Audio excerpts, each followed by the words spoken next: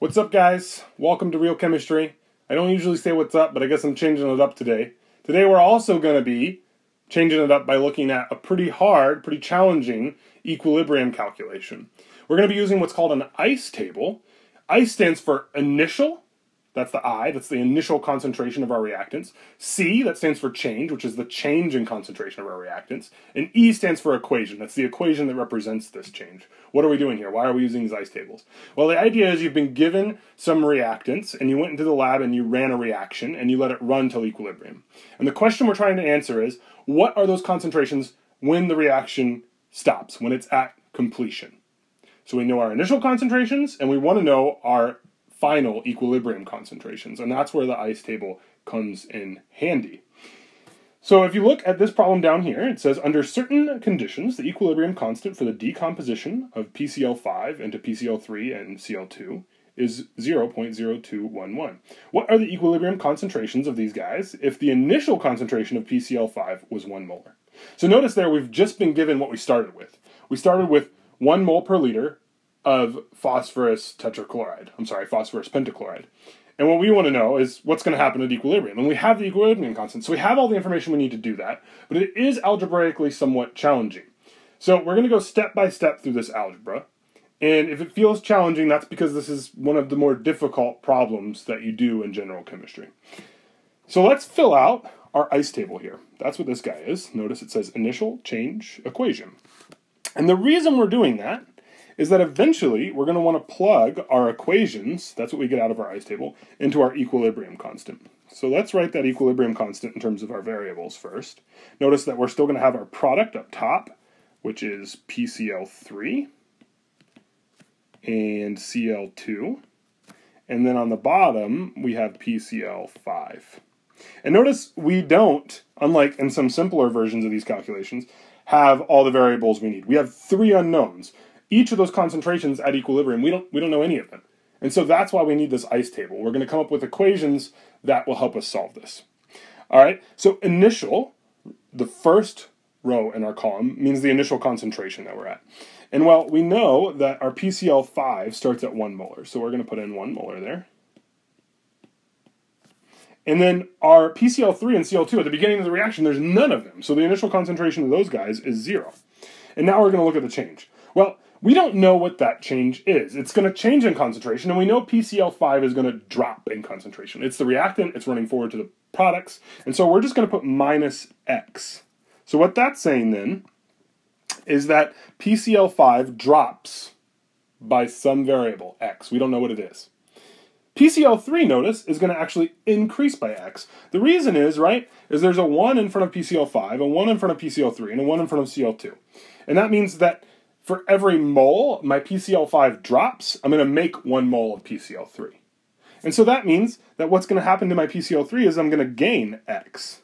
And my Cl2, well, that's going to be the same because if I lose 1 PCl5, I gain 1 Cl2.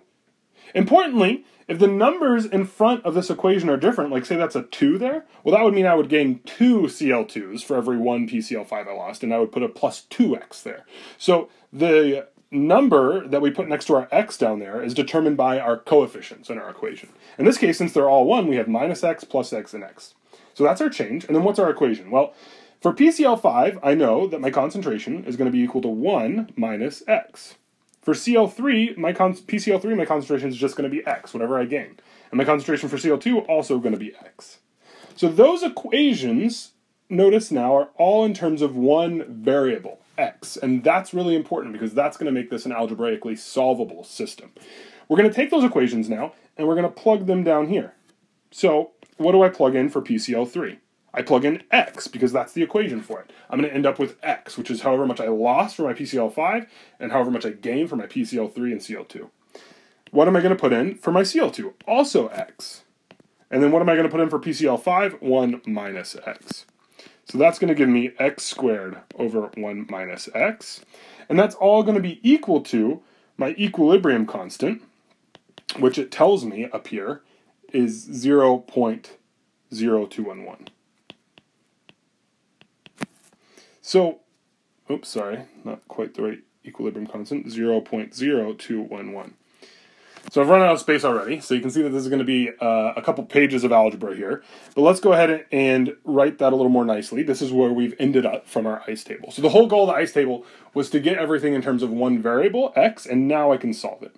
But you can see that this algebra equation is not a super straightforward one to solve. We're going to have to do a fair amount of algebra to get there, and eventually we're going to have to use the quadratic formula. So notice we're on step 4, which is solve for x. The first goal we have is to set this guy equal to 0, and then to use the quadratic equation. That's this guy down here, which you may have used back in Algebra 2, or possibly not, but we'll show you how to use it. All right, first let's multiply both sides by 1 minus x. And that's generally going to be your first step. You're going to multiply by whatever is on the bottom there. And so I'm going to get 1 minus x times 0.0211 is equal to x squared. And now what I'm going to do is I'm going to multiply 1 by that, and I'm going to multiply x by that. And so that's going to give me 0.0211, that's 1 times that, minus 0.0211x equals x squared. So now I have something that you may be familiar with called a quadratic. It's a polynomial with an x squared. And I want to set it equal to 0, so I'm going to do that just by taking what's on the left and putting it on the right. So first I'm going to subtract 0.0211, and then I'm going to add 0.0211x to both sides. So what that's going to give me then is 0 on the left-hand side, and x squared plus 0.0211x minus 0.0211. So now I have a quadratic set equal to 0. And that was my first goal, to get 0 on one side of my equation. The reason I'm doing that is because that's what the quadratic equation tells me about. If I have a formula in terms of ax squared plus bx plus c equals 0, then I can use my quadratic equation, which is this guy down here.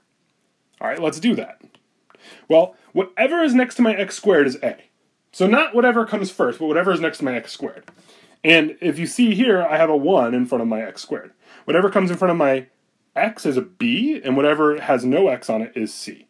And I'm going to plug that into this equation in terms of those variables. So x is equal to, then, negative b.